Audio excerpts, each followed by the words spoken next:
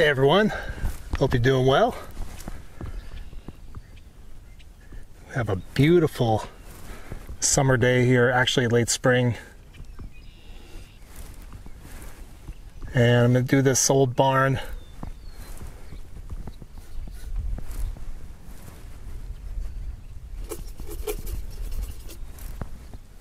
It's a white barn. It has a really interesting shadow that goes across it in mid-late afternoon. It's still kind of early afternoon here.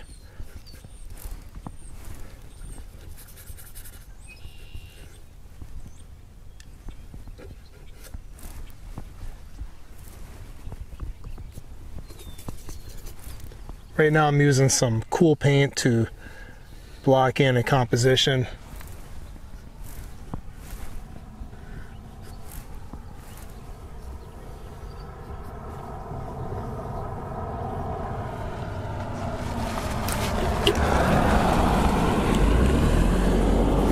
A friend of mine just drove by.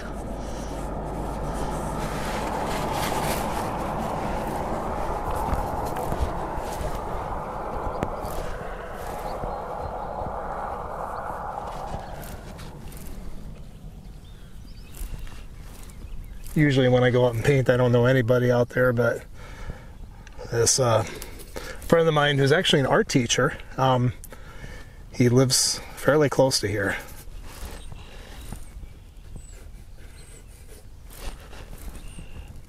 Last week after I was painting, I stopped at his house and he gave me some a whole series of books on Native Americans. I do my main artwork that I usually do is historical Native American. And so that was a really neat thing to be able to get those books. I used to do mainly landscape and wildlife, but I switched a few years ago to Native American for the most part. I still do this though for practice. It's always good to keep plein air painting because my subject matter, my historical Native American subject matter, does have a lot of landscape in it. And granted, it's right now I'm in the east and it's more western, but I get out west at least once a year and spend a couple weeks plein air painting and photographing like crazy. Last September went out to Wyoming, and I actually have some paintings from that trip on my channel. I went out there and spent I think about 10 days, and I did about 37 plein air studies in those 10 days. I was just painting non-stop from sunup to sundown.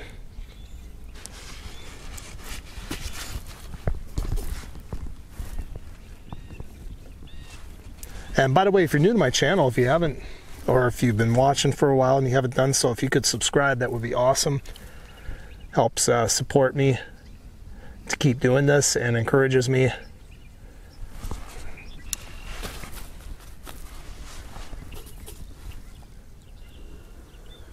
I'm gonna try to put out a video about once a week. Don't know if I'll make it, but I'm gonna definitely try.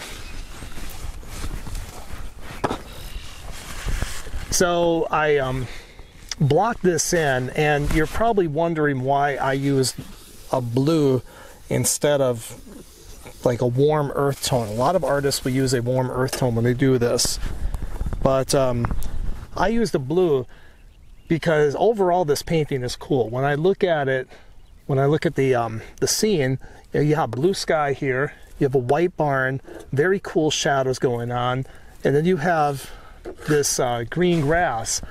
It's a slightly warm green, but it's not an earthy green. So there's not much in the way of earth tones going on in here. And because I'm painting wet on wet, if I had put this down with a warm tone, which I could have, but it would have, that warm tone could have got into my cool tones and made them a bit muddy. So decided not to do that. Now there is a silo, a big one over here. I'm just leaving it out because it's too close to the edge, and I don't think it's going to add anything anyway. Now, as I look at my scene, I have to figure out my darkest darks, and the trick with this scene is that there's not a lot of super dark things going on. A lot of times when I paint the scene, I have a nice, almost number 10 value to work off of, but that's not the case here. Everything is fairly illuminated. So it's going to make it a little more tricky because you're going to be starting off with a bit more ambiguity. But I do see a dark right in here. I'm going to get in. And also there's some windows right about here.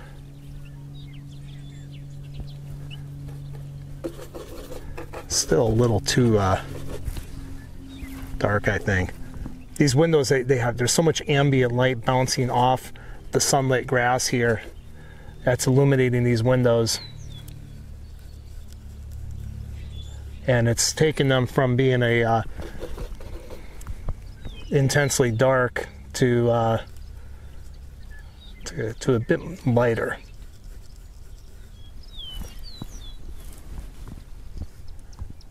It's not the most carefully drawn, but I'm not too worried about that right now. I can fix that later. I used to obsess over getting every single little shape perfect when I was out plein air painting, and you don't need to do that. You just need to make a note and then move on to something else. You don't have time when you're out here to do absolute perfection in drawing, and there's no need to.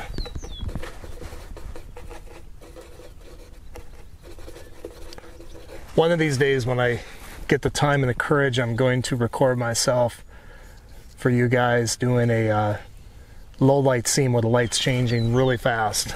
Those are always very challenging, and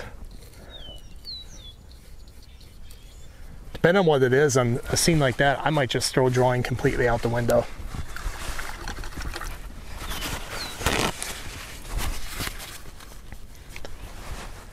Okay, so this scene, it's really about ambiguity.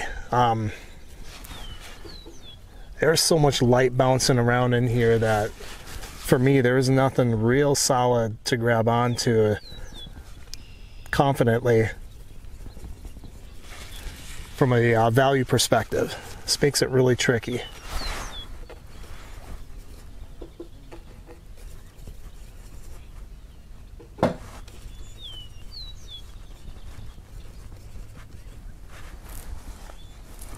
I'm actually being kind of blinded by my solvent can.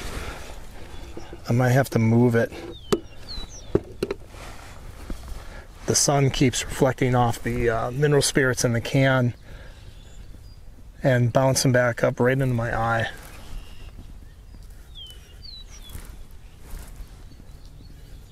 So there's this shadow right here, which is fairly dark.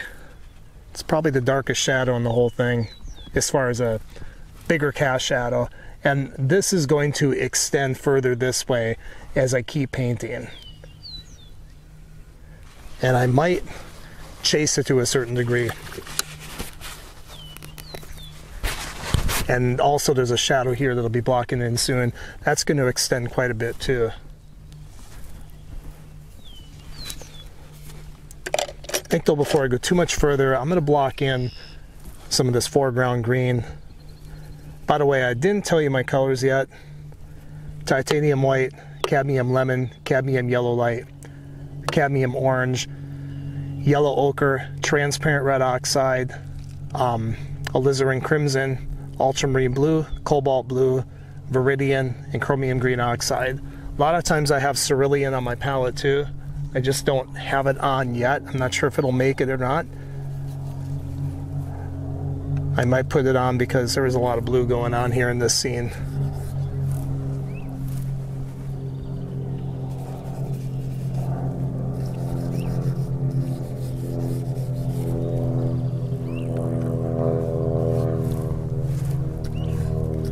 I'm the type of artist, I like to start with the most obvious and then work my way into ambiguity.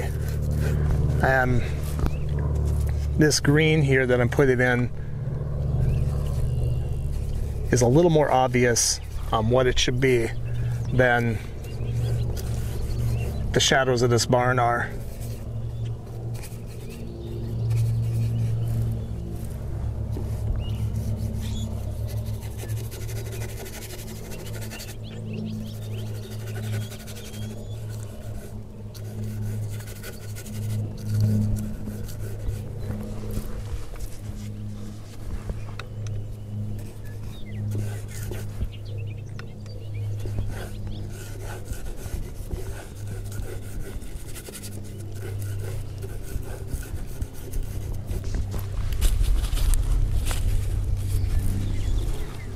That's enough to get me started.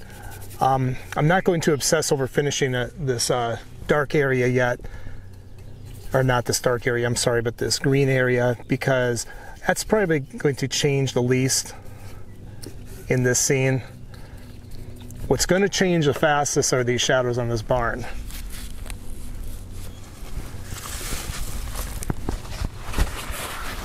They've already changed quite a bit from when I first started. And the shapes of these shadows is what really has drawn me into this.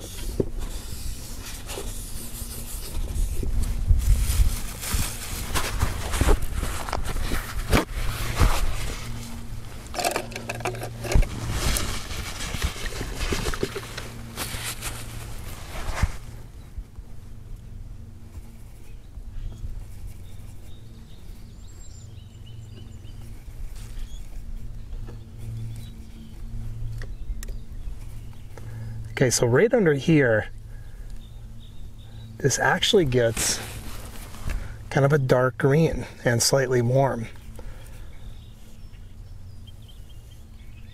And that's because these roofs will protrude out a little bit from the wall, and the underside of them will pick up all this ambient warm green light from the sun coming up into there, the sun bouncing off this grass, and it'll bounce up into there and it'll capture that and give this dark area like kind of this greenish tone, because it's just the grass bouncing off there.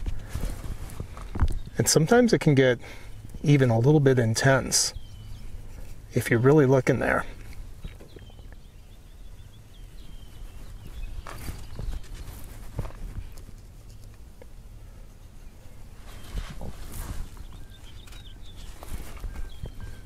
Also seeing it with this structure here. Now I know this structure is a little taller than what it is in life. Once again, I'm not concerned about absolute precise drawing here.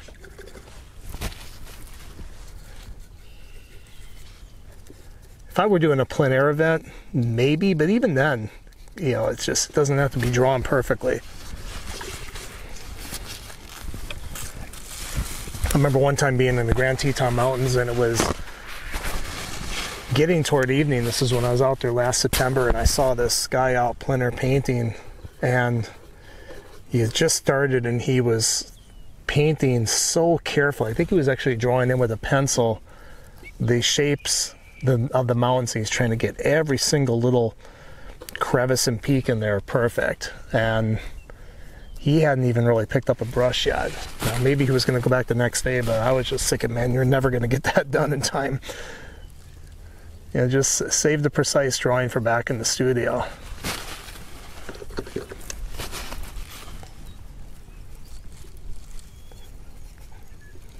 Some low light scenes, when I'm painting them, I will just I'll just grab my palette knife and I'll just throw down random shapes. Just general suggestions of sky and ground and trees or whatever else. I don't even try to get them anything precise. I'm really just after notes of color and value. And of course I'll snap a photo or two, and then back in the studio I can take those color and value notes and use those along with the photograph to come up with a convincing painting.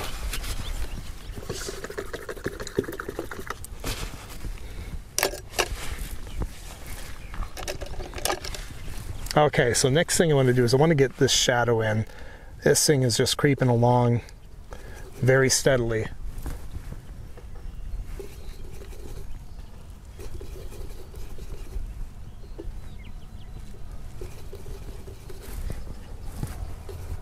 And the color is going to be a bit ambiguous. I know I'm going to have to go back and forth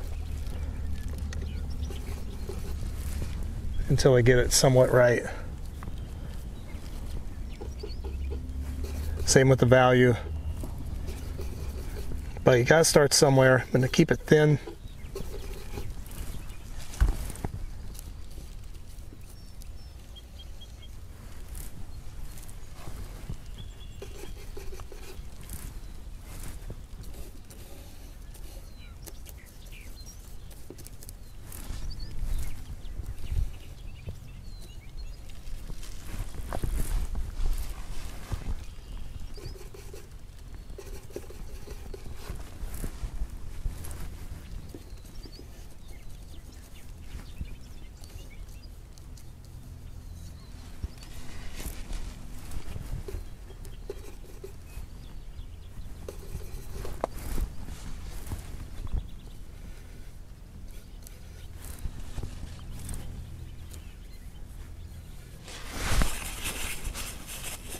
Went down too far with that.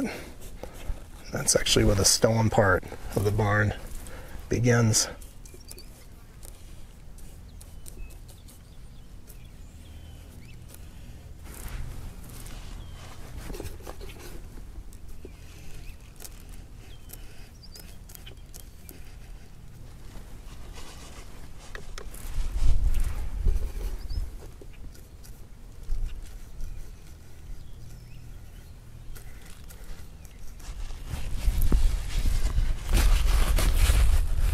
Actually, the white was covered up a little too much of that.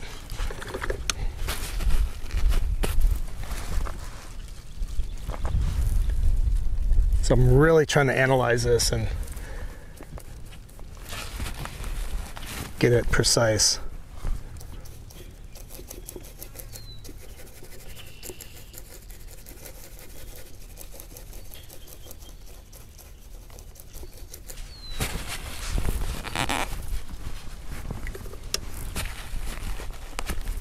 There's a little bit of sunlight still hitting this. Most of it's in shadow.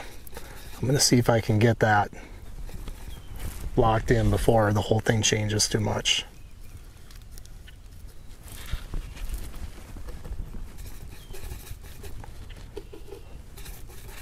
Architecture is very tricky on a day like this. I'm dealing with side lighting. Backlighting or front lighting is a lot easier to deal with, but side lighting, the shadows shift so fast and you just got to be constantly on the move.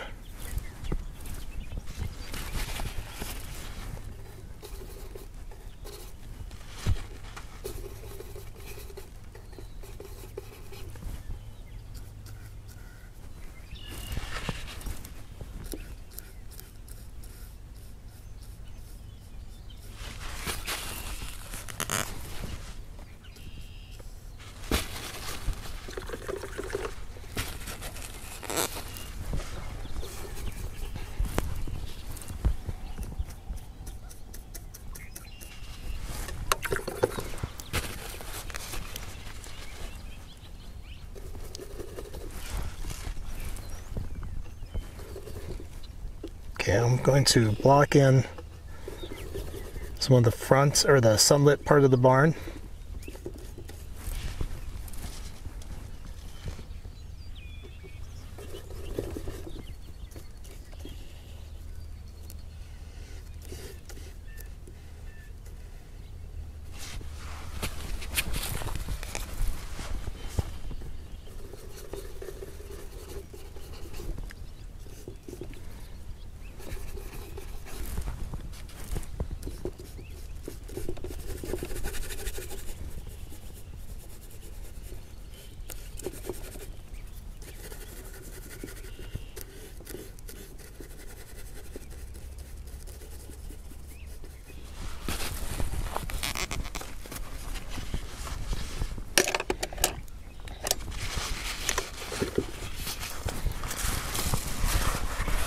They seem a bit counterproductive, but I'm going to switch to a smaller brush.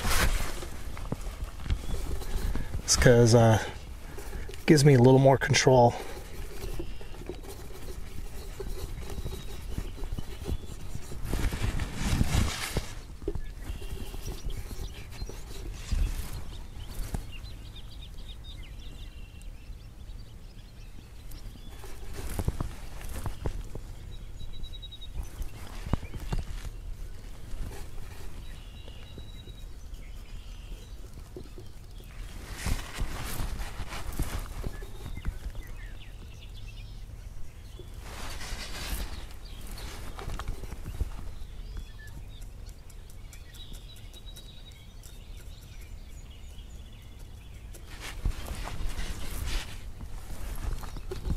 And I know this is probably looking a little different than the reference photo.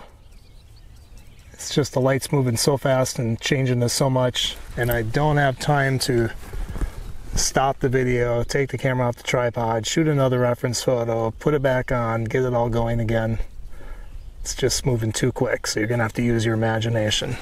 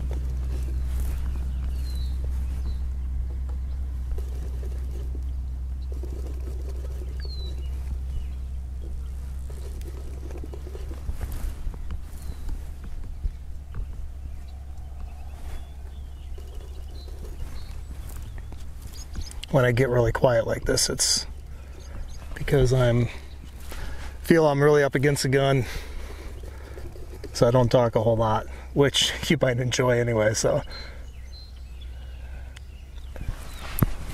I'm sure there's probably times during my videos where people are saying just shut up and paint, and I can't blame you.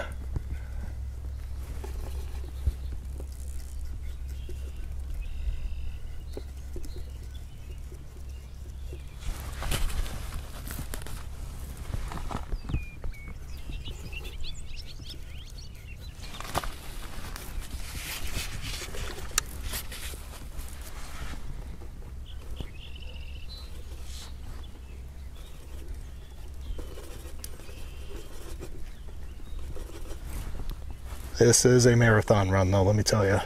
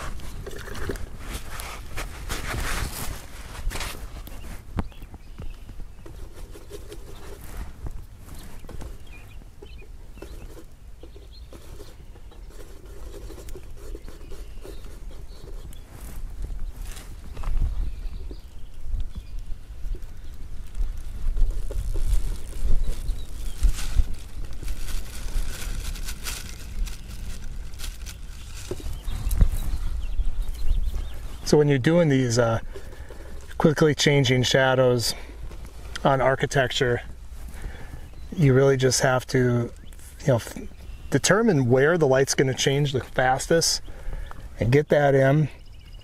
And once you get it in, kind of leave it alone at that point.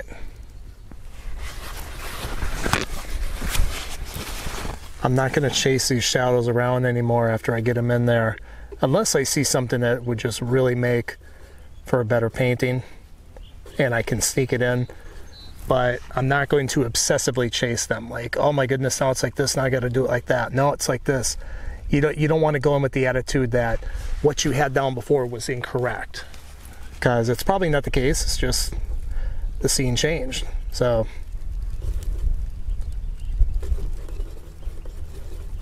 you have to have some confidence. And as I said before in my other videos, your main objective is just get the relationships in. Don't worry about anything else.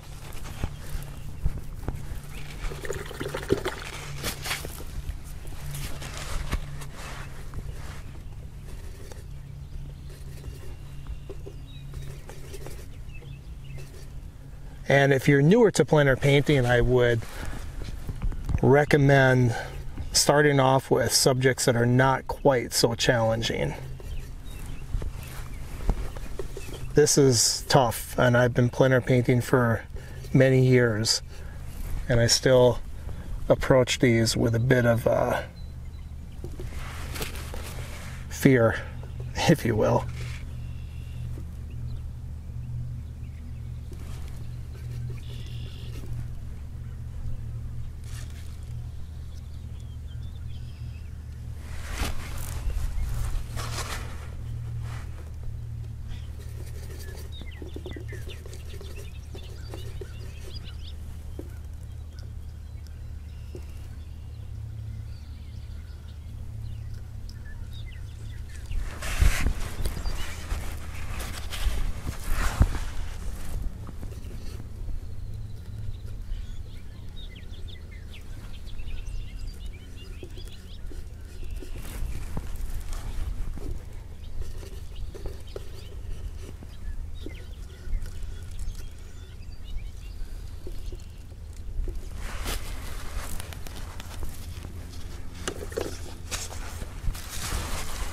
And notice how I haven't done the sky yet. Sky's not going to change back here much at all, so not worried about the sky.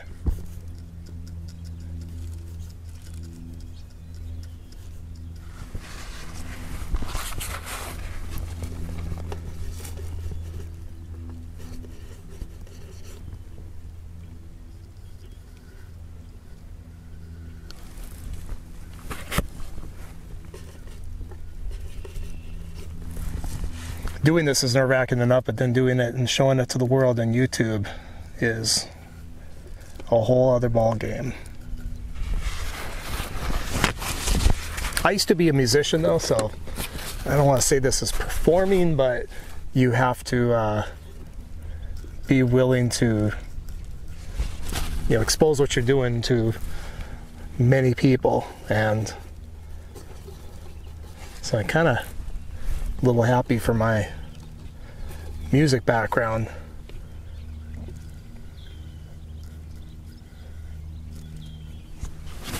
Being on stage is quite a bit different than this, but it's there are some similarities to it.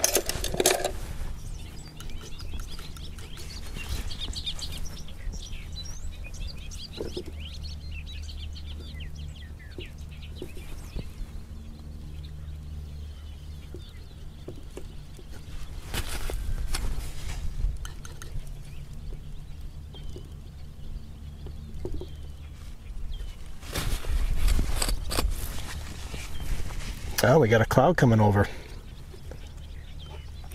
That was another thing. When I did this, I wanted to make sure I did it on a mostly sunny day. I was actually going to wait till tomorrow. They're saying it's going to be perfectly clear tomorrow. But it looked really nice out here today, so I thought I'd give it a shot.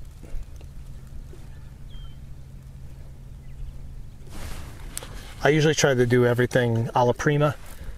Alla prima is done all in one session. It's rare, but sometimes I do go back to a scene for a second time around.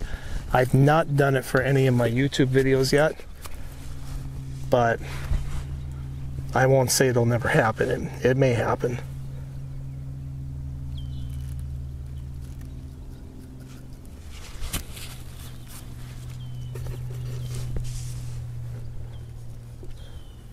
The problem with painting scenes that have complex shadow play going on and all that is because if you get a big cloud that goes over your scene and covers it up for a long time, by the time that cloud goes away, the sun will be moved even more and your shadows will be shifted even more.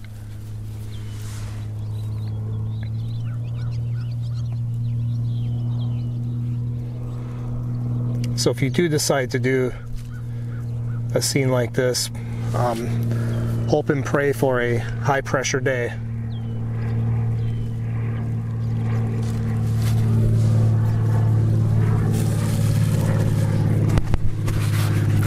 And when clouds do cover up the scene like this, I tend to stop focusing on color and value, and then I try to focus more on drawing and cleaning things up. So like this window here, you know, it's pretty rough. So I'm not going to bother fixing that until either I'm done or I have a situation like this where the clouds come over my seam.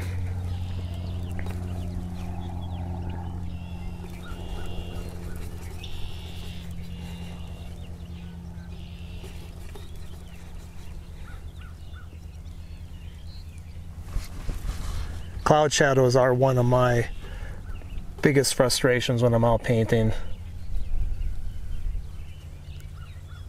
or if the scene just changes altogether.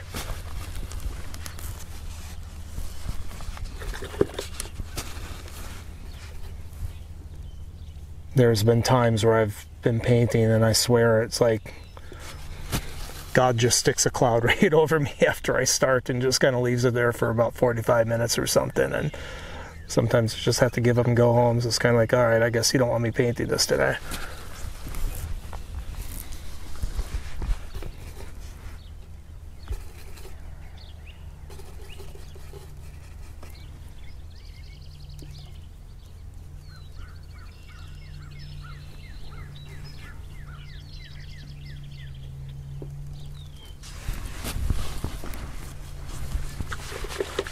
And this cloud's hanging around a long time.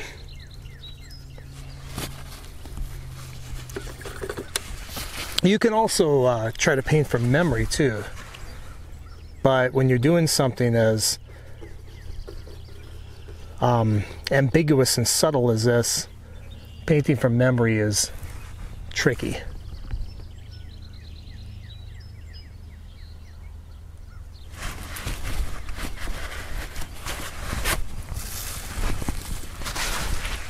Another good thing to do when there's a cloud over you like this is clean your palette, which is what I think I'm going to do right now. Okay, palette's cleaned off, and I think we're about to get our sun back.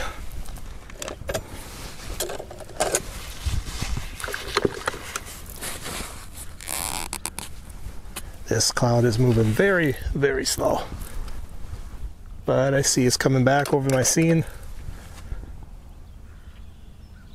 Almost there.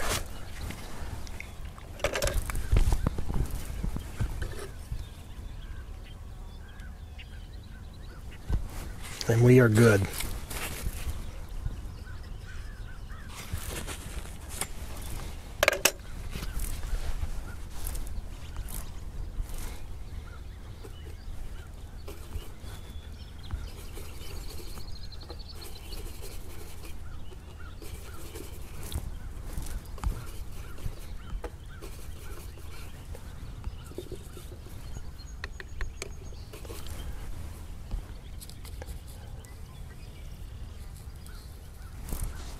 There are some more clouds that might be moving in, but I think we have some time yet.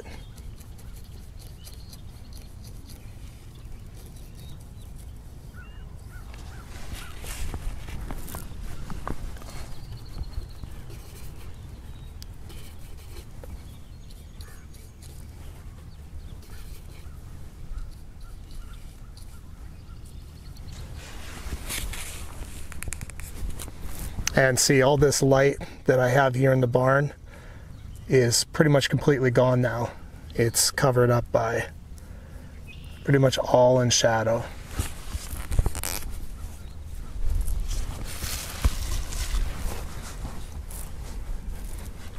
So it's a good thing I got it in there when I did.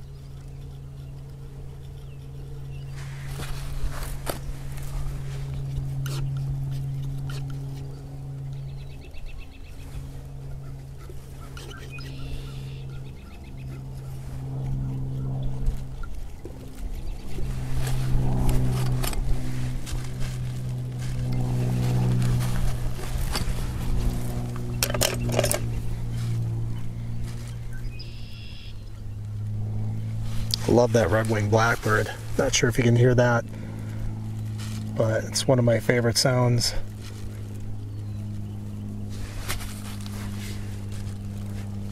Growing up in rural Minnesota on the lakes and wetlands, I used to hear that all summer. Didn't appreciate it as much when I was a kid, but I do now.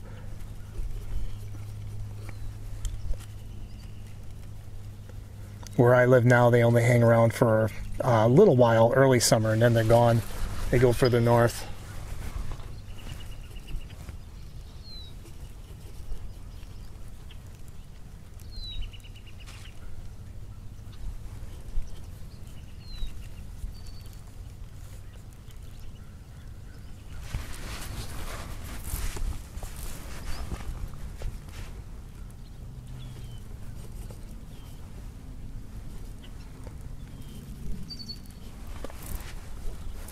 Trying to get a little more accurate impression here. Looks like we might have company. I'm just going to keep painting.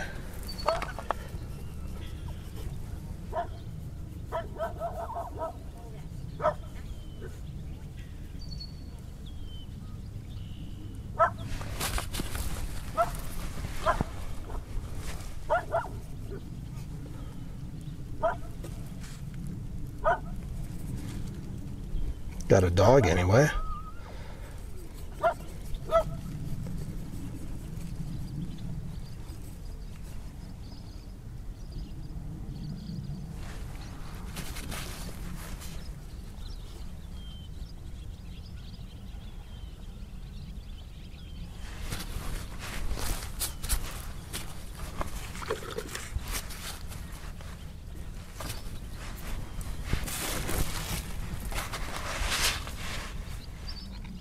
Got a little too cool purple in there, so I wanted to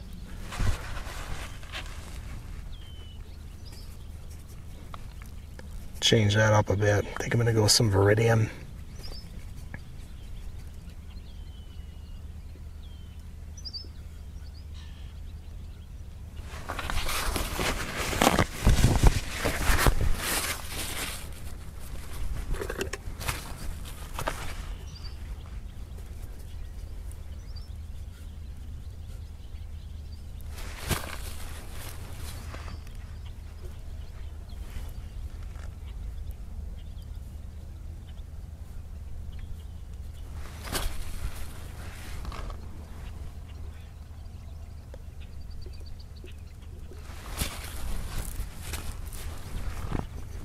there's this door right here, and then this stone or cinder block around it, and the light is such a subtle difference between the door and the block.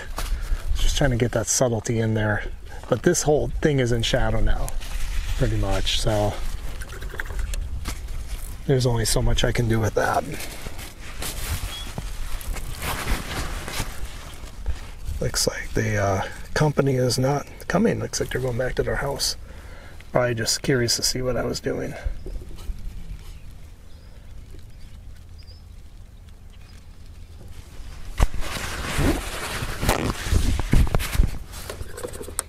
Okay, next thing you want to get in is a silo right here, and there's this building back here also.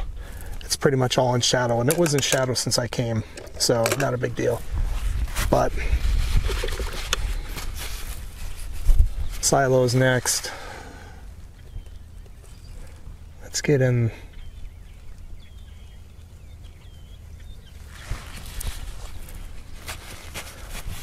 That's pretty intense and a little too yellow. I'm gonna mix some white with a little bit of alizarin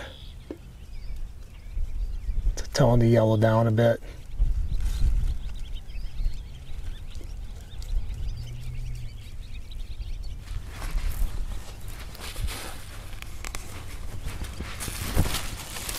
You can see the drawing on that's pretty lacking. I'm gonna have to fix that up a bit.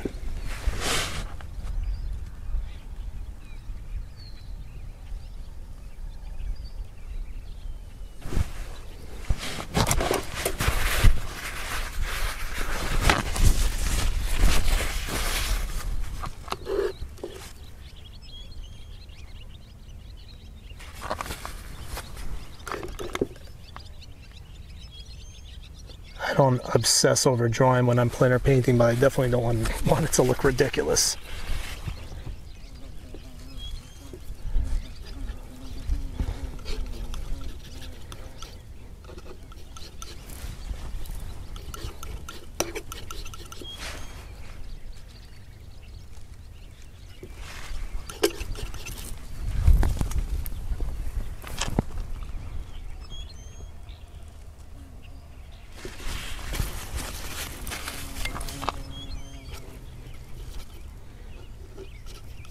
Had a bumblebee creeping around. Guess he thought I was maybe in his area. I don't know.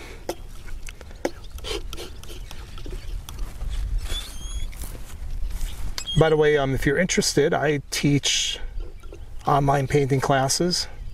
I have a membership site where you can sign up and you can join us.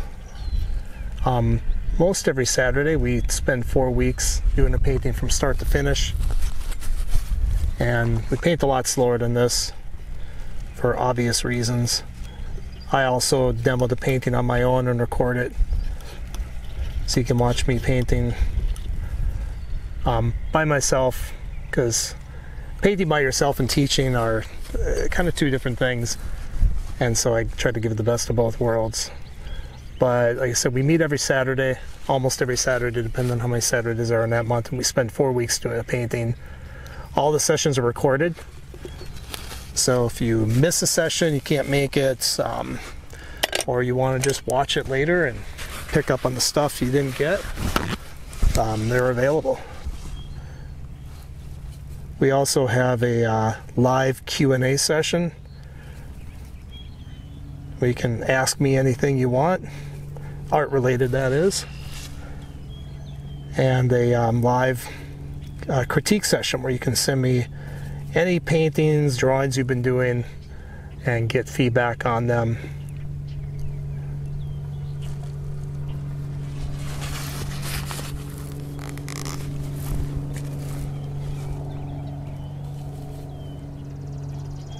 And what's great is when you sign up,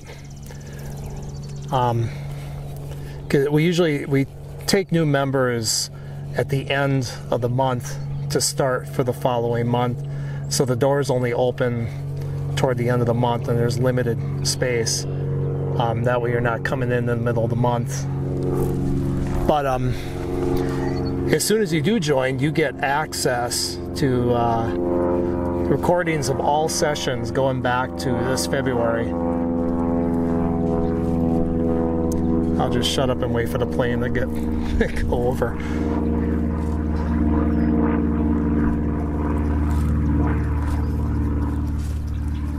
So you're probably not hearing a darn word I'm saying when that plane flies over. These things are loud.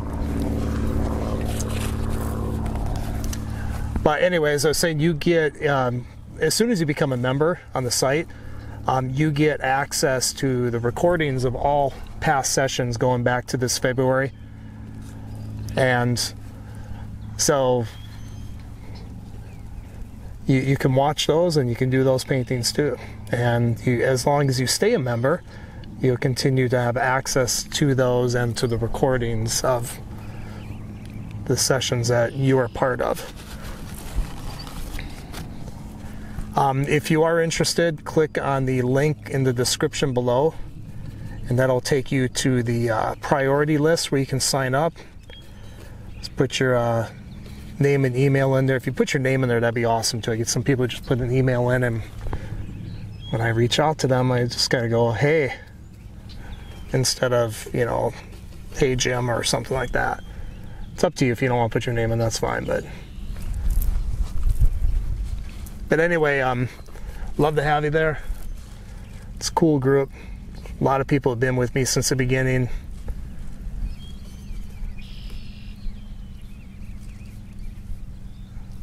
So sign up and I'll let you know when the spot's open.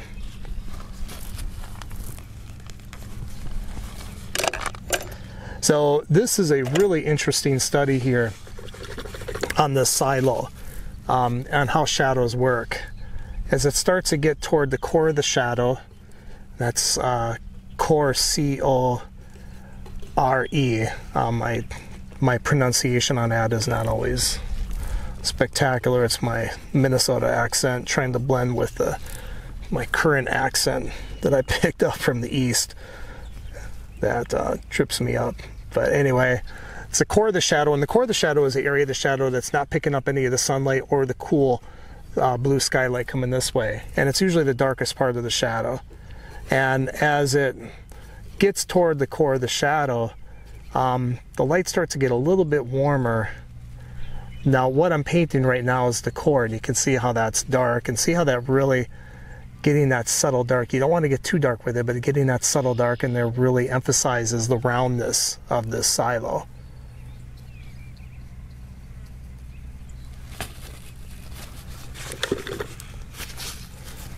And now I'm going to do is grab some titanium white, which I'm almost out of. I'm going to have to replenish here in a second.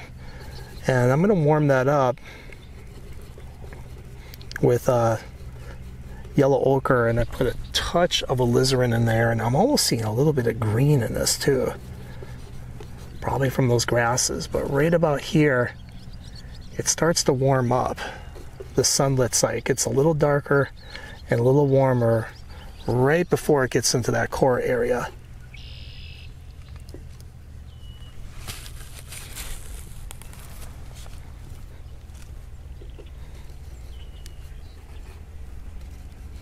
In fact, it almost looks like it gets a little more magenta-ish as I go up, which makes sense because it's going to stop picking up this green here, and it's going to start picking up more of the cool colors of the sky.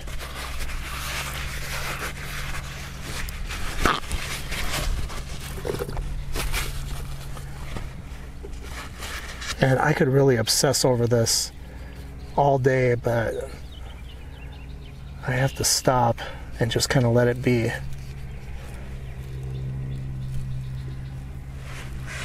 As the Beatles once said.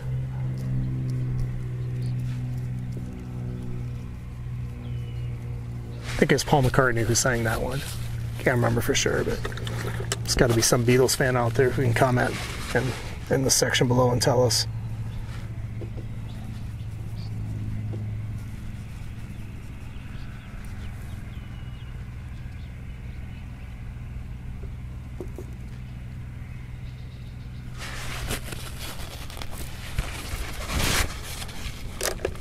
Okay, I got to replenish my titanium white here.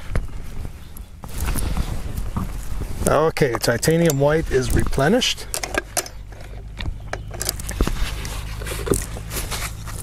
Like to get in the top of the rest of the top of this old silo.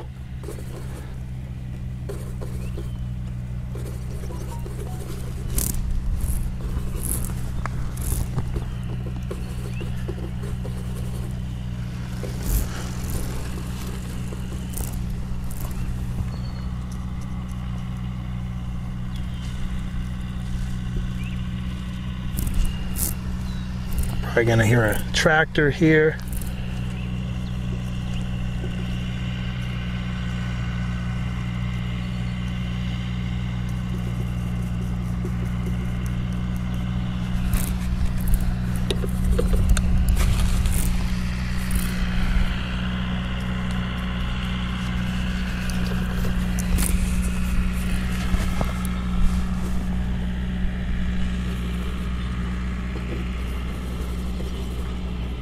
It's mid-May, getting toward late May when this is being recorded.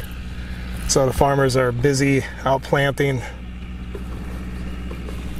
It's been a very cold spring, kind of wet too.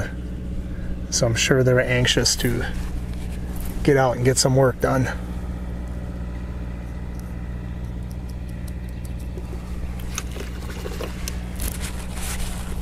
Got this thing hanging off here. I'm gonna have to fix that later when I block in the sky.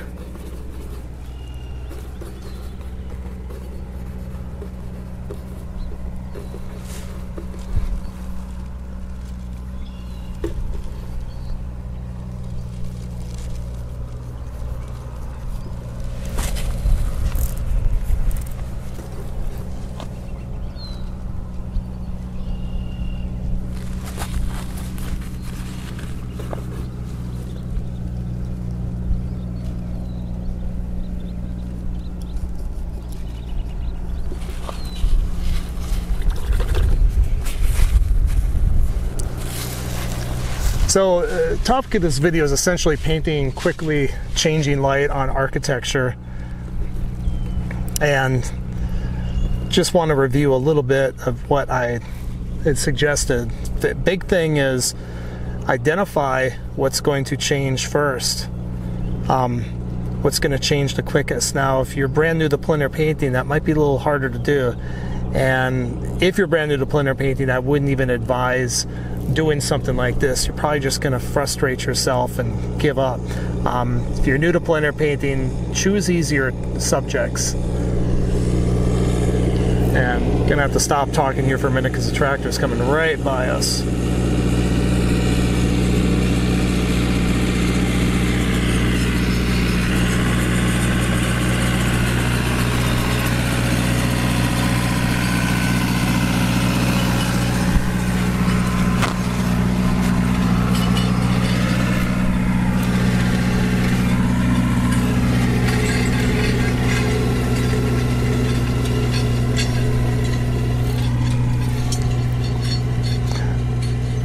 Oh, nice, kicking up. Whatever the vegetation is that he's chopping up, it's starting to float all over my painting. Oh my goodness. The perils of plein air. When I lived in Minnesota, I would there's a lot of dirt roads up there that I really miss. I love dirt roads because you could just park pretty much anywhere legally and paint. And but I remember people would go by and they would some people would just speed right by like you weren't even there and kick up dust all over your painting. I was doing watercolor mostly back then, and it was just a disaster in watercolor. Not the greatest for oil either. But anyway, back to what I was saying. First thing you want to do is, if you are going to attempt it, is identify what's going to change the most. And usually what's going to change the most are going to be cast shadows. And what we mean by cast shadows is those are shadows on a sunny day that that are being cast by an object, such as, you know, a silo or something like that. So identify your cast shadows, what's going to change, and go for those first. Get enough blocked in to of something that you are comfortable with to be able to work those cast shadows off of. Paint something obvious, get it blocked in. Don't perfect it though. Don't sit there and try to do all this perfect drawing. Just get those big shapes in there, and get them blocked in. You can make them pretty later. You can, you know, fix all the little things like this and like that. You can fix all that later. Just get the shadows in first.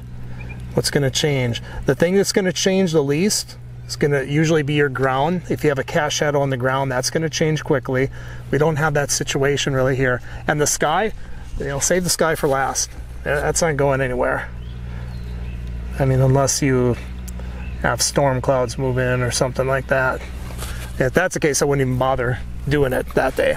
I would save it for another day.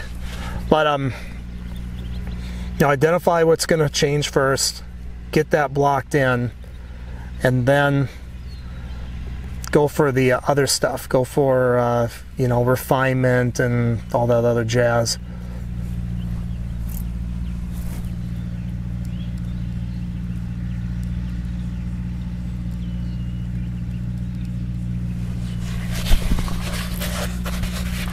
And really, if you're newer to plein air painting, I recommend, because I did this a lot when I first started, is I highly recommend going out on overcast days and painting.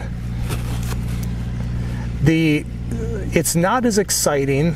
I used to love it. I was a big Richard Schmid fan, and if you look at Richard Schmid's work, notice that most of his paintings are done on overcast days. And I would recommend going out on overcast days, because you have a lot more time to paint. It's a lot more forgiving.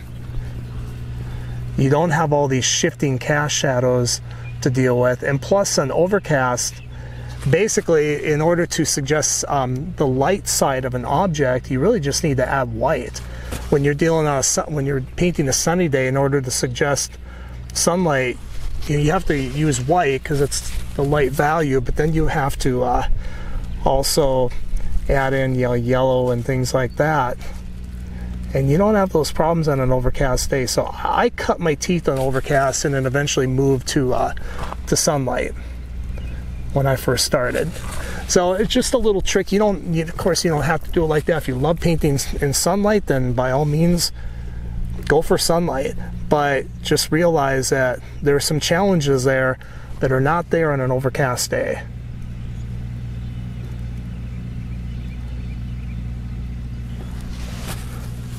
However, you don't want to, you know, if you want to do sunlight, you don't want to stay overcast forever, but you can if that's what you really like. Wildlife artist, one of the masters that I really like is he's a fairly realistic painter, is Robert Bateman. And if you look closely at his work, a lot of his stuff was overcast. He lives up in Canada, Western Canada, and I guess they have a lot of overcast days there, period.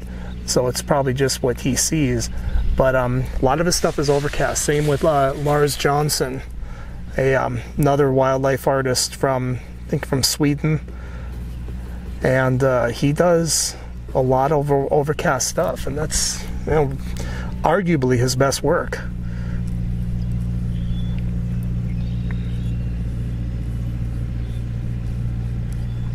He does some incredible sunlight stuff too, and so does Bateman, but a lot of their stuff is overcast.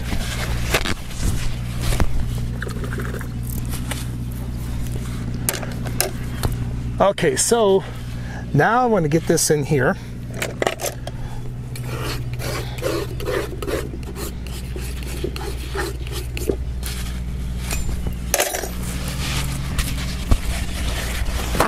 This shadow has not changed too much, not nearly as much as this, because this was barely catching side light. I knew that was just going to change like fast. This whole thing is in shadow now, in just this short amount of time I've been painting.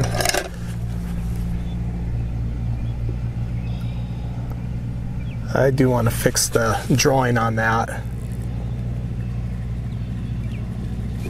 And I'll probably touch that up later. Might even do it in the studio.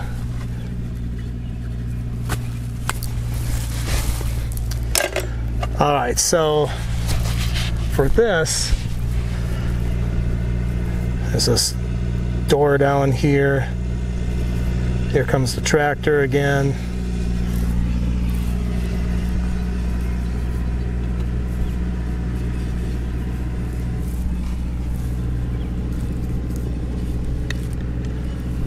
Add a touch of mineral spirits.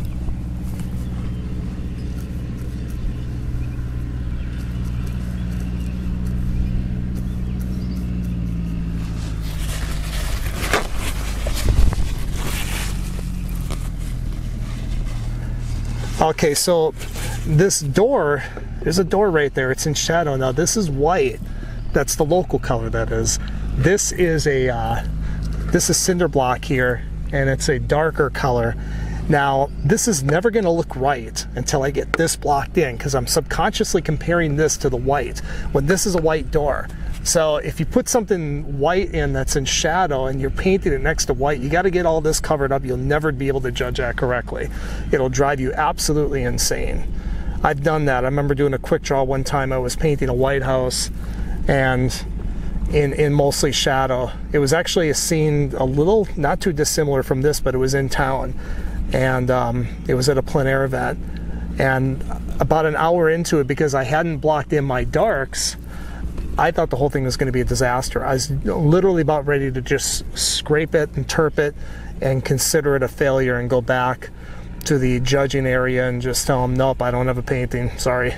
And but before I did that, I blocked in the dark windows, and the whole thing just fell together just like that. It made all the white areas totally make sense, and it saved the painting, and I actually ended up winning first place with it.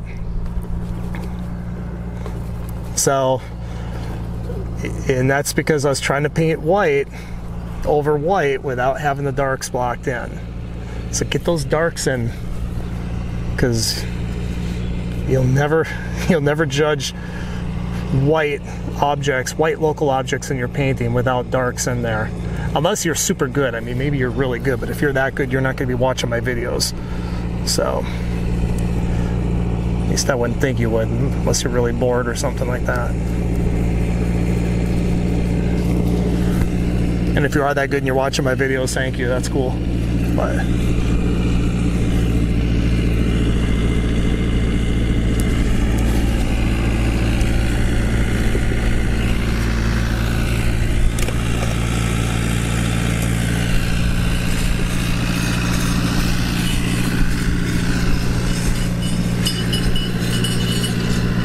okay, so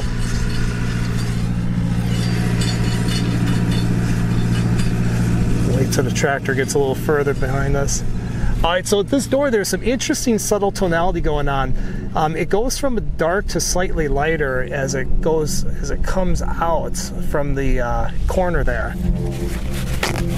And maybe that's just some local color stuff happening. Maybe it's just dirtier the closer it gets, but I have a feeling it's just because it's picking up more light as it gets out further. Now another thing I have to get in is block in the shadow a little bit more.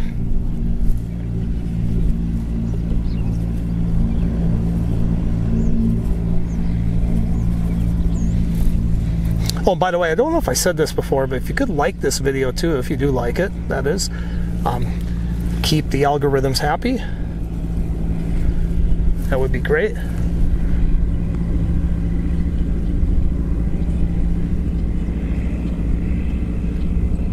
The more likes it gets, the more YouTube keeps me from being relegated to the realms of deep space, outer space, where nobody finds me, and it's not a fun place to be, but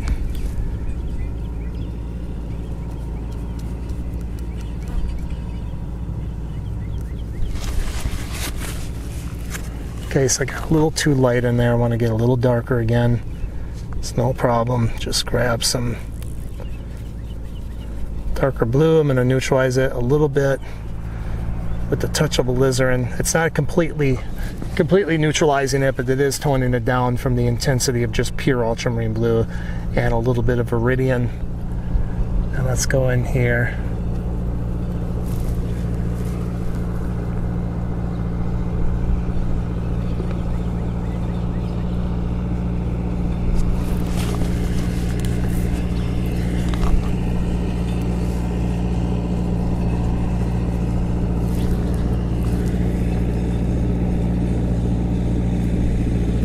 I'm chasing this shadow a little bit from what it is in the photograph, in the reference photo. So I know it's going to look a little different, but that's okay. I want to do that, so I'm going to do it.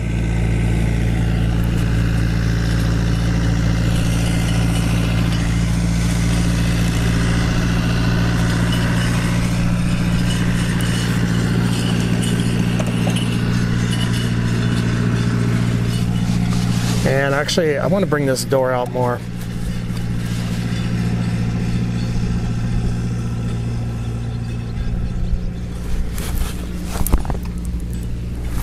Just want to check, make sure I'm still recording here. My camera beeps at me when it shuts off. But with that tractor going by, I might not hear a beep. I hate it when it shuts off and I don't know it, because then I just keep talking and painting and you guys aren't seeing it. So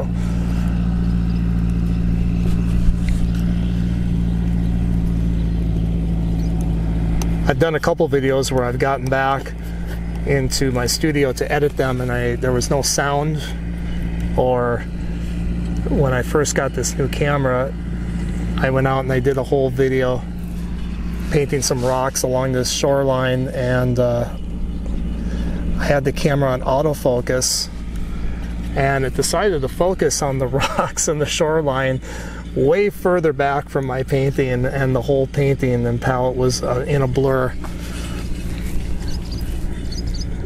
So that one just got deleted. Might try to get back out to that spot sometime and paint it again, but that is very frustrating. My latest recording debacle was on an overcast day, and I had the painting tipped up a little too much, and it was a bright overcast. It just caused this whole glare, and it was kind of a dark painting, and it just glared the whole thing out. You could still kind of make it out, but it was very poor quality, and I just knew that you guys probably would not like that one, so I was so tempted to try to keep it and make it work, but I deleted it. I told my wife, I was like, there's no way I can put that out there. People will like it.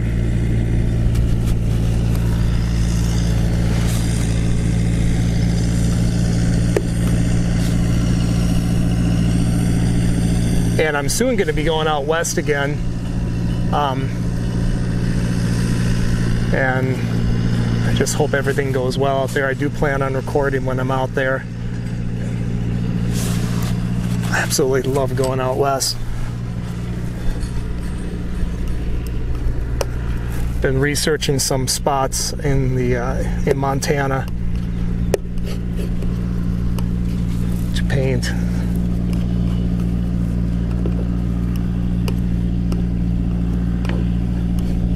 Something that's kind of secluded and beautiful, but yet still somewhat easy to get to. I was looking at one spot where I'd have to hike 6 miles one way and 6 miles back, doing that with a bunch of camera equipment. I literally was thinking, seriously considering it, but I found a spot that is much easier to get to. I mean, it's literally like right off the parking lot, and it's incredibly beautiful. So I'm gonna do that instead, because if I had a caddy or something to carry my equipment, I might do a 12-mile round trip hike, but I'm not that young anymore.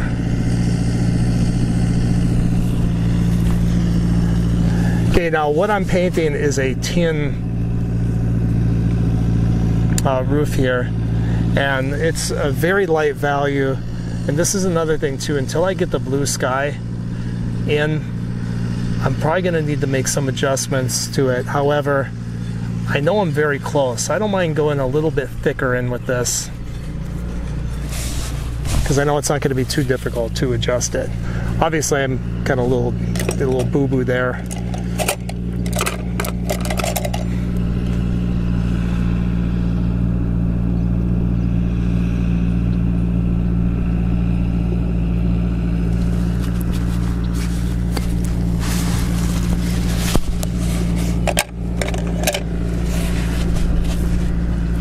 Okay, so a couple things. I'm gonna have to bring this roof line down a little bit. It's a little too high. And gotta fix. Sorry, my camera shut off. Gotta fix this roof line here. This is a little too high. And I gotta fix this thing. The shape is all messed up, the drawing. But that's easy. I could fix this at like 8:30 at night and get the drawing on that right when the light's completely different. That's not a big deal. Like I said, save the little, try to get your drawing pretty good at the beginning, but all the little tiny corrections, save those for the end when you have this quickly changing light. What's changing fast is the light, not the barn, not the drawing. Now, I've painted animals in plein air. That is kind of the ultimate challenge, because the drawing does change on those as well as the light. But this is not an animal, so you don't have to worry about a big change in drawing. So now I'm going to grab my biggest brush. This is a number 6, and we're going to get the sky blocked in. Starting with a bit of Viridian, believe it or not, with white.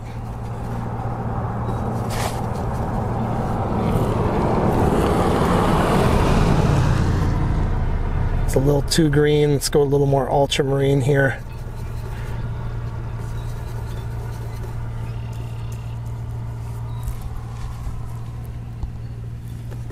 Gonna thin it a bit.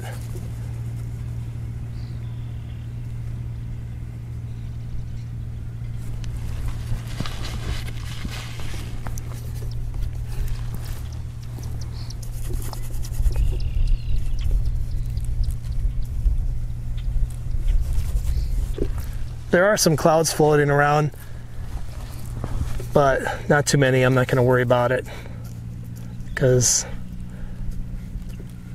they're not why I'm out here. I did do a cloud painting video recently. If you go to my channel,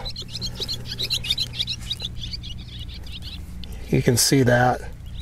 And I'll probably do some more. I like painting clouds, but this is about architecture.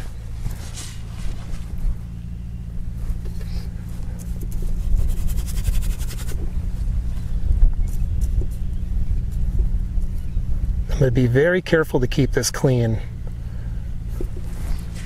to keep this paint away from the dirty areas when I'm doing the initial block into these colors.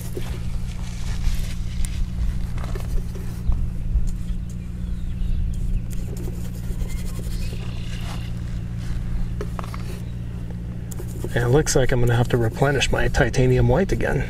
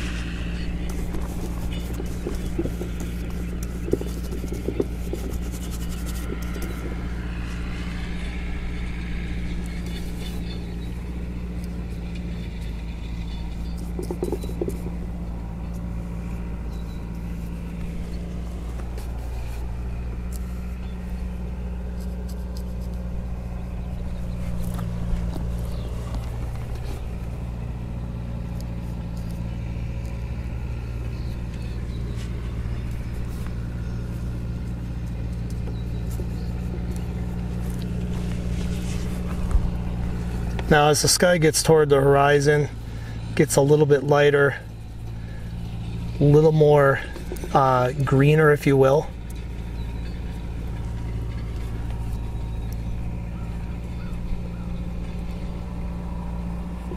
And as it gets really close to the horizon, it even starts to get slightly yellowish, little ochre, little magenta-ish color, depending on what's going on back there with the clouds and everything. I'm going to slightly indicate that.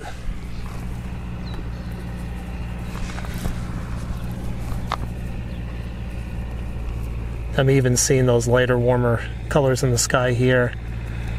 A blue sky is not like a solid mass. You want to break it up a bit.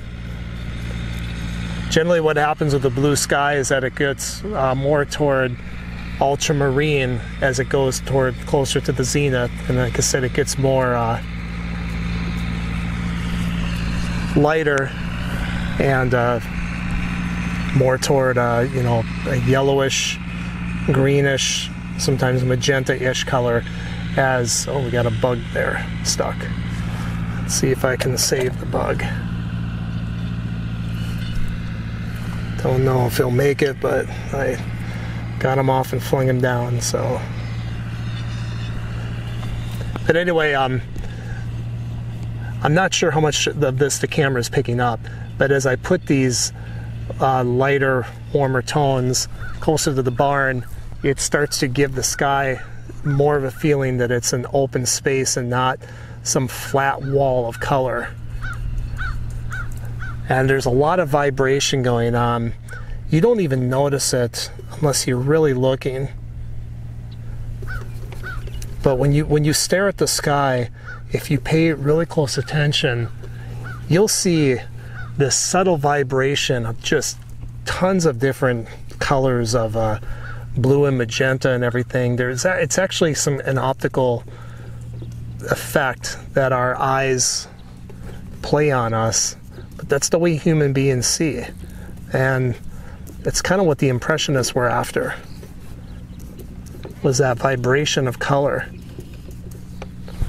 And so if you paint your sky with, you know, not just one flat color, but you have some of this broken color effect in here, it can kind of mimic that and just give the viewer a sense of reality that they would not have otherwise. You can see too, when I got this sky in, it made this white here make sense. Before it was kind of fighting with the white up here, but now, you know, it makes a lot more sense.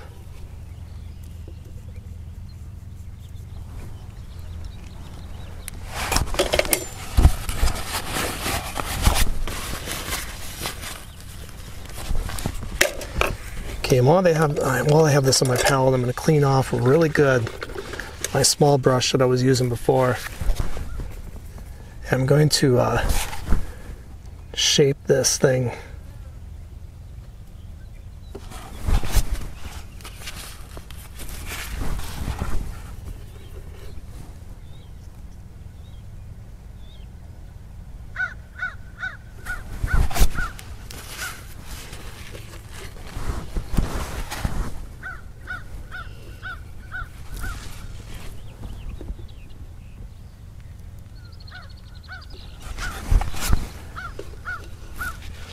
Kind of looks funny how crooked the silo is. I made it a little more crooked than it is in real life.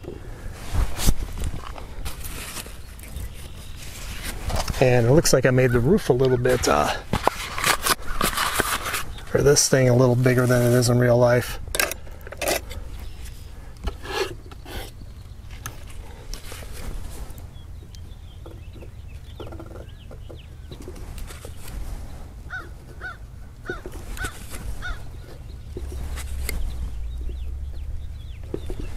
We have some clouds coming over.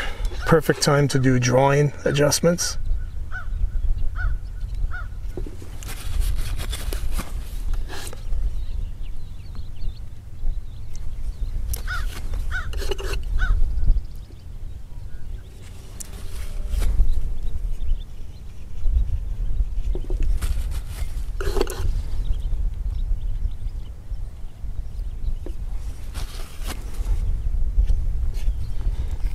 Oh boy, I just flung a whole bunch of white on my shoe.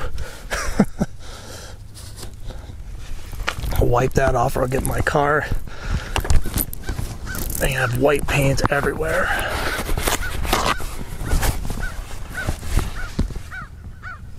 So this silo is definitely not drawn perfectly how it is in life, but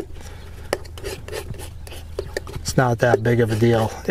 I have it leaning a little more, and it's a little skinnier than what it is in life. But as can't emphasize this enough, you know, accurate, precise drawing is not the main objective when you're plein air painting. Colors and values are. The photograph can give you the drawing, unless of course you're shooting with a wide angle lens and you're distorting everything. But the photograph will not give you good color and value. Not like your eye can.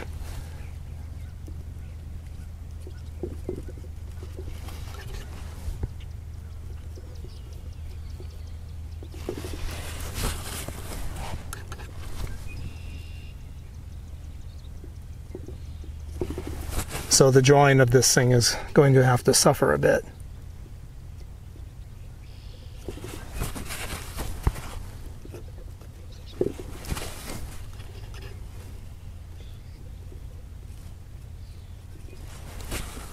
And if you are like I used to be, and still am at times, and you find yourself just obsessing over drawing when you're out plein air painting, you just can't,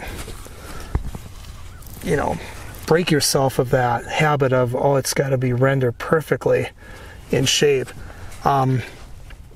Then leave your paints or leave your brushes at home, and I challenge you to just go out and do the whole thing with just a palette knife. That will, that limitation will break you of that habit pretty fast. And I think I said this before, when I want to paint really fast, I kind of almost ditch my brushes completely and just use a palette knife for that reason, because that alone just basically gets me out of that mindset of, oh, I have to draw it perfectly. And I will use the palette knife for foliage, and I use it for skies too, as you can see here.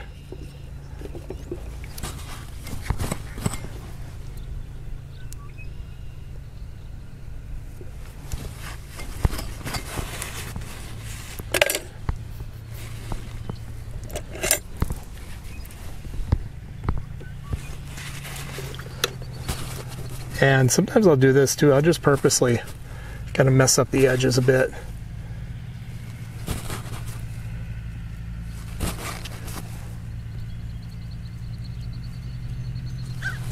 Kind of an artistic thing. I'm using a soft imitation badger hair brush to do this.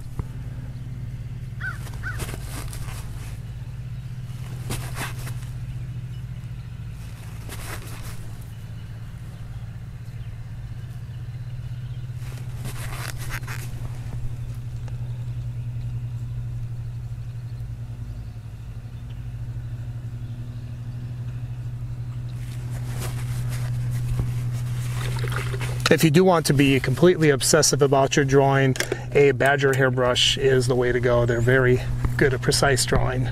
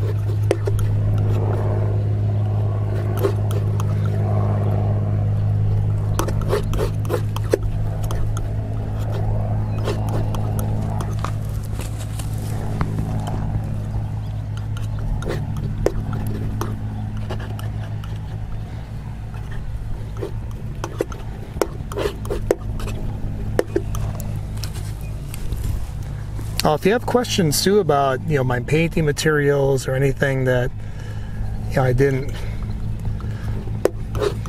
that you don't quite understand of what I mentioned, you know, feel free to comment below. I won't give an all-out art lesson in the comment section,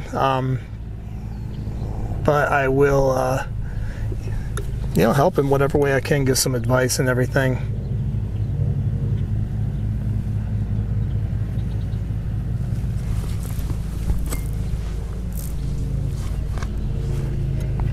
We've lost our sunlight again. Thankfully, a lot of this is done, but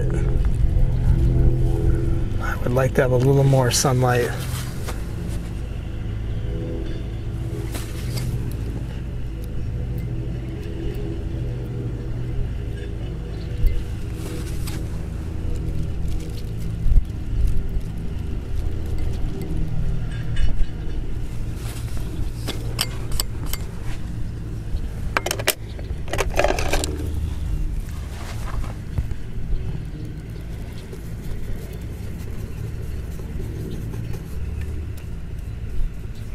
Gonna go a little darker, a little more ultramarine at the top of the sky. The paint's pretty thick, so even though I mix it a little darker here, blending it in to the into this heavier mixture on here, it'll lighten it up.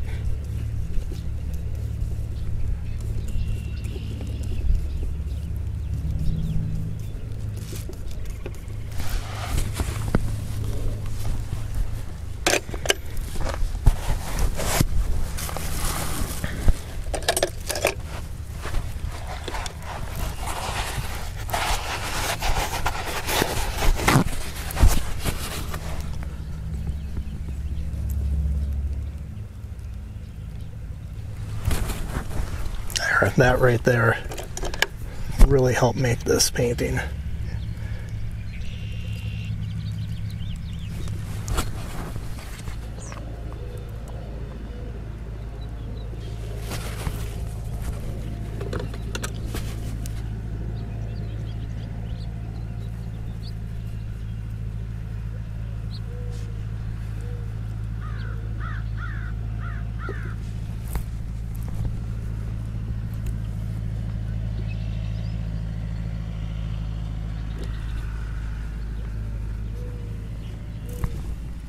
Some of this gets a little tricky.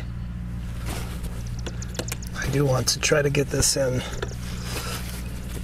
somewhat precise because these little things can really make the painting.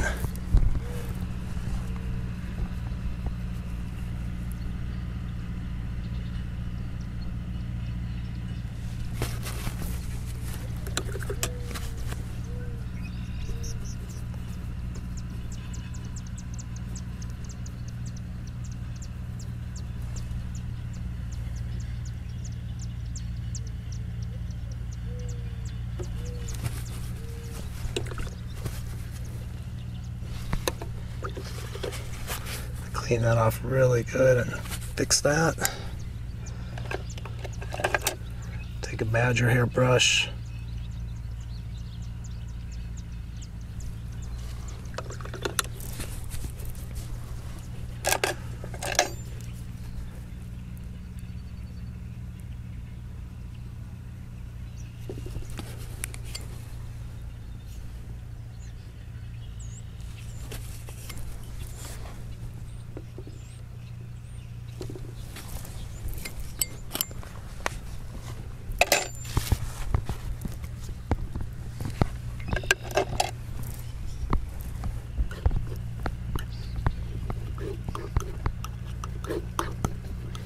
Not quite done yet, but if you've come this far with me, I want to thank you for watching.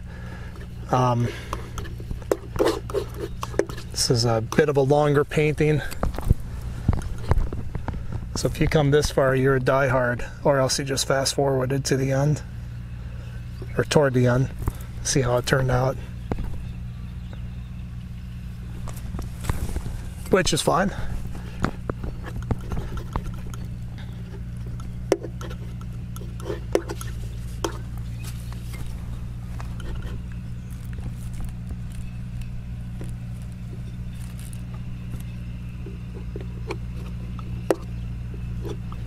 If you did fast forward to the end though, you missed some of the stuff I said, some of the advice I gave, but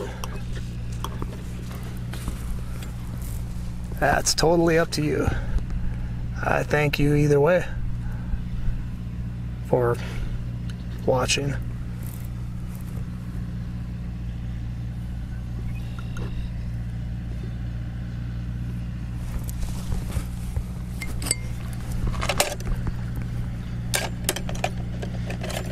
And we're still not quite at the end yet. I was hoping to get this painting done faster. I was hoping to maybe do 2 paintings today, but I don't think that's going to happen.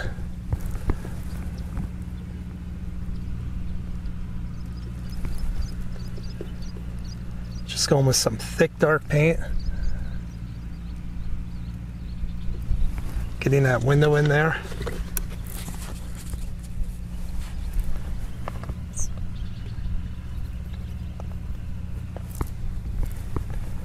There's another window over here.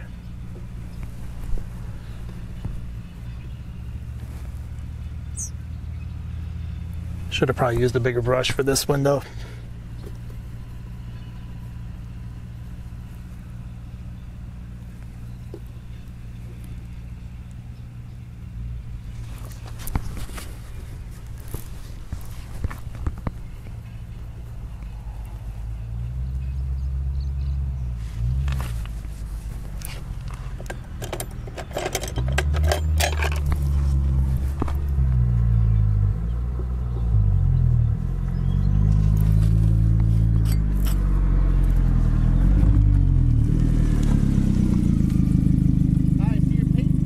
Yep. How you doing? I'm doing good. We're gonna stop and see how it's going. Cool. Yeah. Pretty nice. Oh, thanks. Good job. On the home run stretch. Good luck. Thank you. Yep.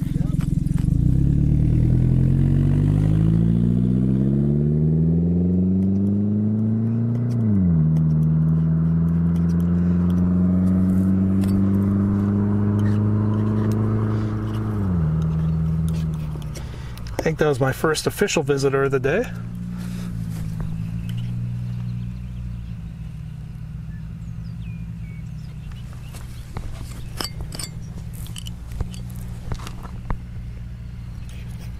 Okay, now that I have this blocked in this window and comparing the cinder block to it, I'm just seeing a little more green in that cinder block that I want to get in. Just a slight greenish tone in spots. So I'm mixing, I like the value of my cinder block, I just want to get a couple of these subtle color shifts in.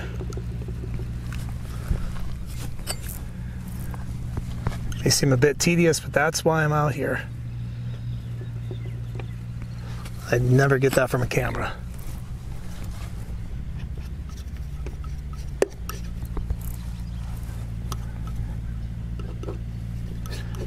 I was going to say too, in my classes, my online classes that I teach, a lot of my paintings, not all of them, but a lot of my paintings that we do in the class come from plein air studies that I've done.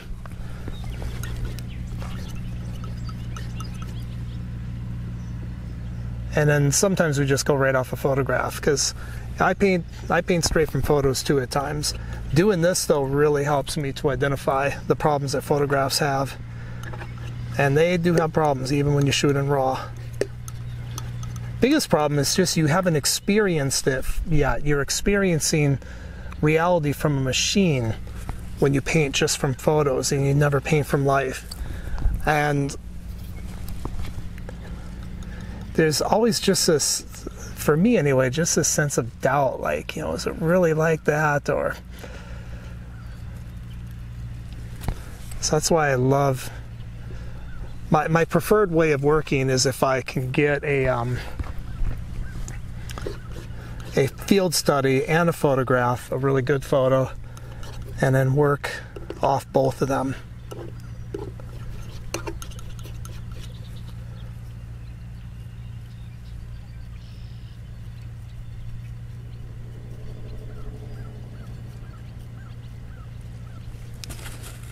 That's a little too much there.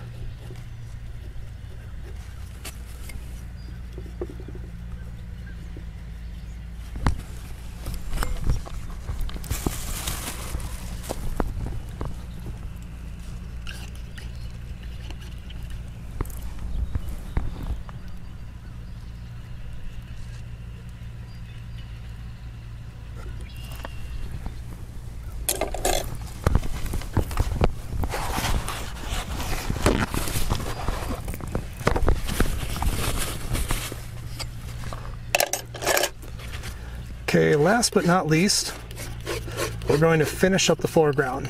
We blocked the foreground in at the beginning very quickly, an approximate tone, just to give us something to gauge off of. But and it is somewhat changing. It is getting a little richer in color because the sun's getting a little bit lower in the sky. And when that happens, your foreground tends to get a little warmer. Your grasses. But I think it's not that far off. I think we're going to be okay.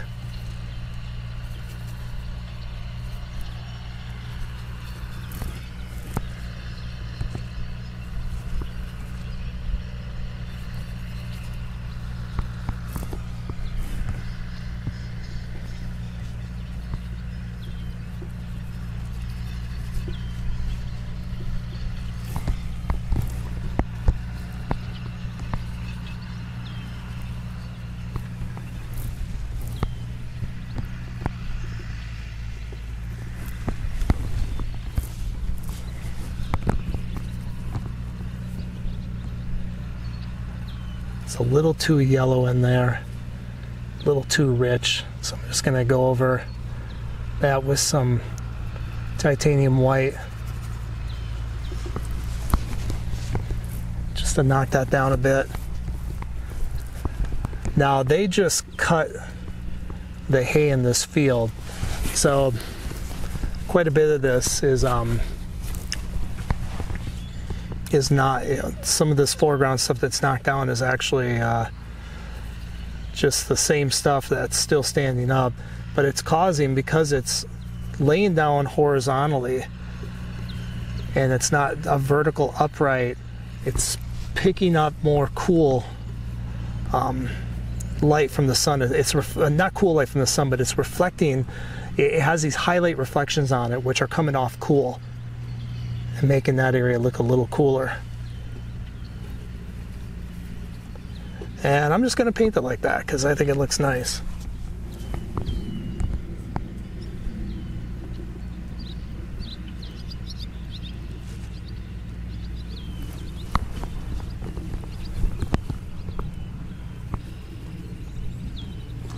It's a nice shadow in here. The shadow is shifted, but I know it was over here before, so I'm just going to put it in approximately where I thought it was. And this is a wall of grass here that we're running into,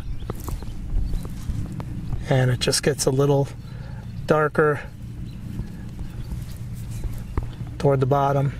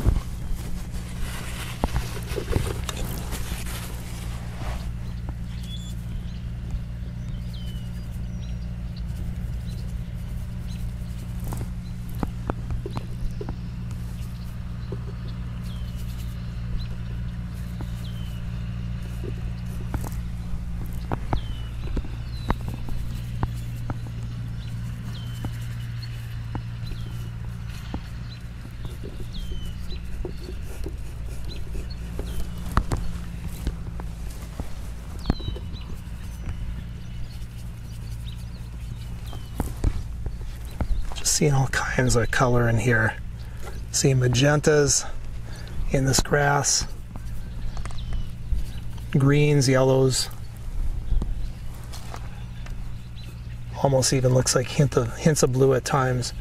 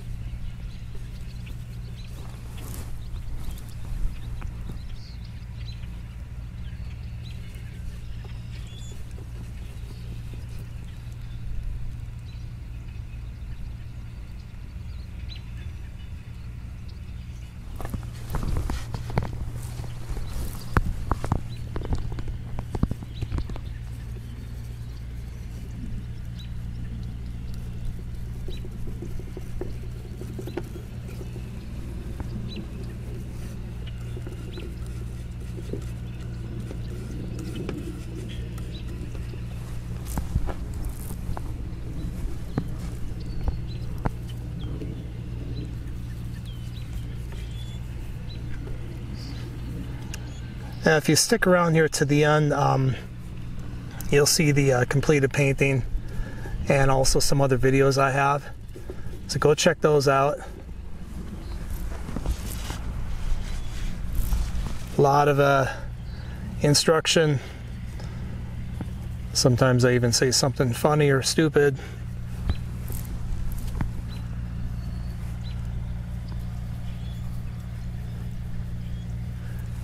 Try not to take myself too seriously, though. I do sometimes make that mistake. So if you do this, also make sure that, you know, speaking of taking yourself too seriously, you know, look at everything as a learning experience. Don't. I used to get so frustrated when my paintings wouldn't turn out. And it's a journey. I kind of wish I could go back to those days when I royally sucked. There was something fun about those days.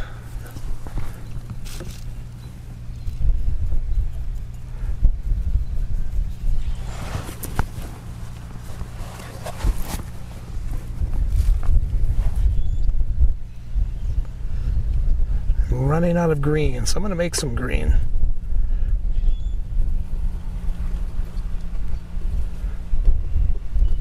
Ultramarine blue, cat yellow light. Throw in a bit of alizarin, touch of white, maybe a little more blue.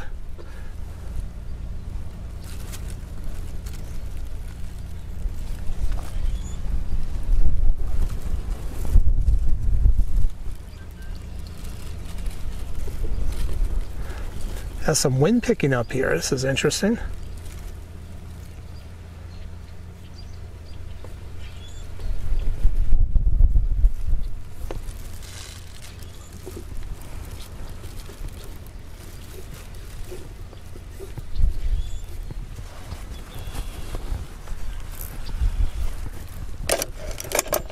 One more thing I did not see before.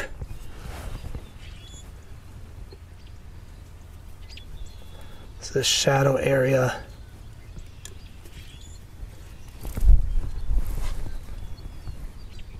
Right in here.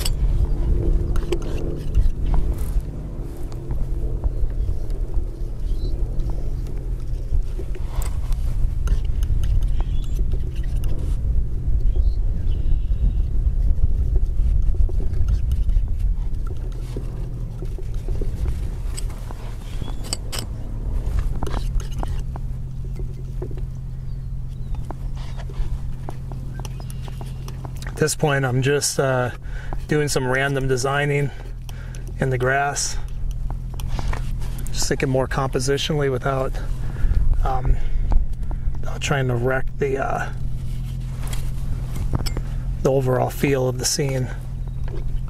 And notice I'm using the palette knife. It's just something I feel freer with.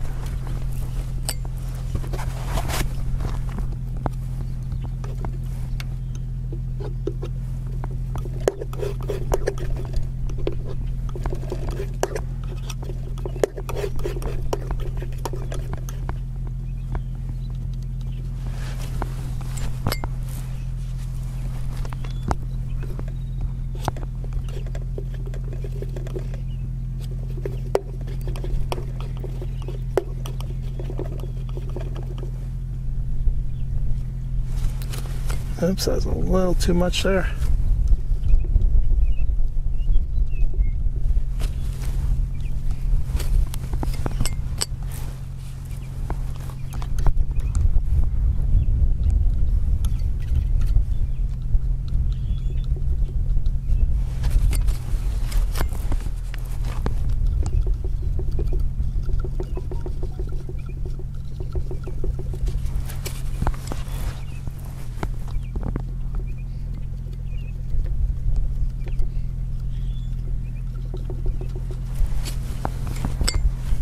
Okay, I think I'm going to call that a painting.